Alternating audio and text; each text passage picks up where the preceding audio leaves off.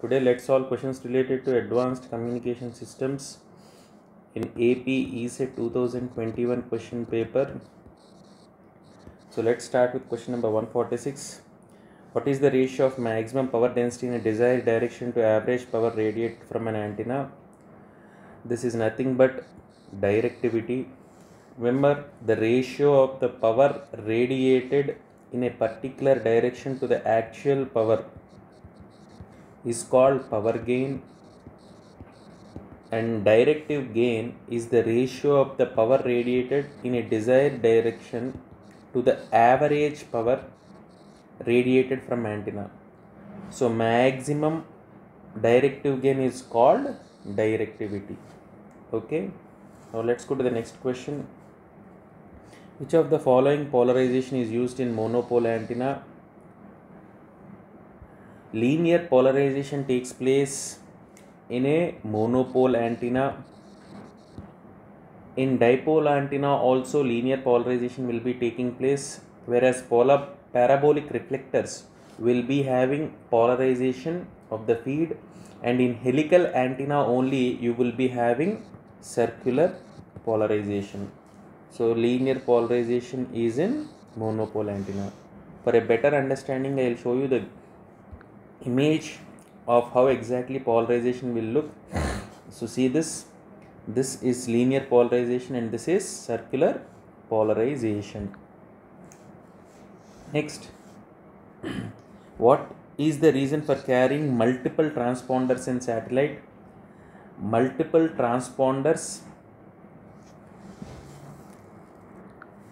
remember, virtually all modern communication satellites contain multiple transponders which will permit more signals to be transmitted or received.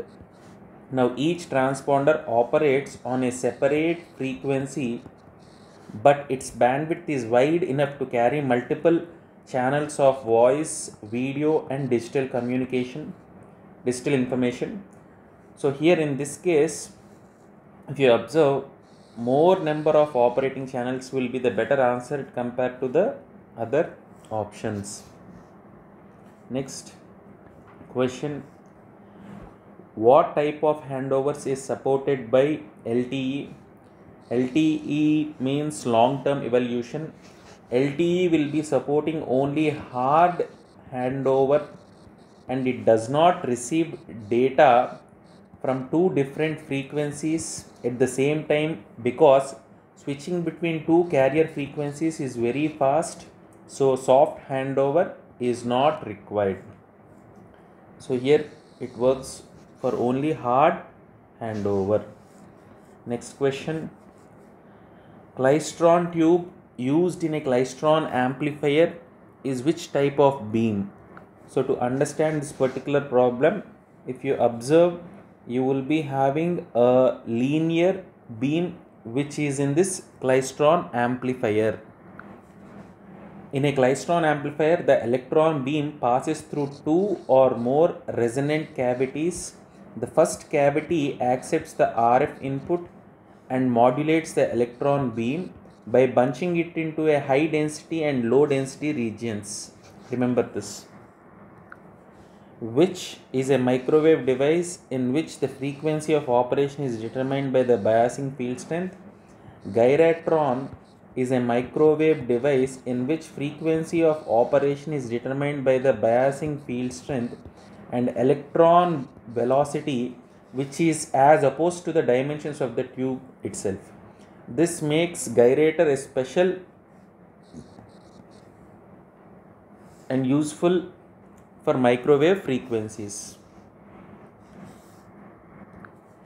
The radar in which both transmission and reception is done using the same antenna is called, remember, same antenna is used for both transmission and reception in monostatic radar, whereas bistatic radars, transmitter and its antenna are at the same location and receiver and its antenna are located in another location, separated by a reasonable distance.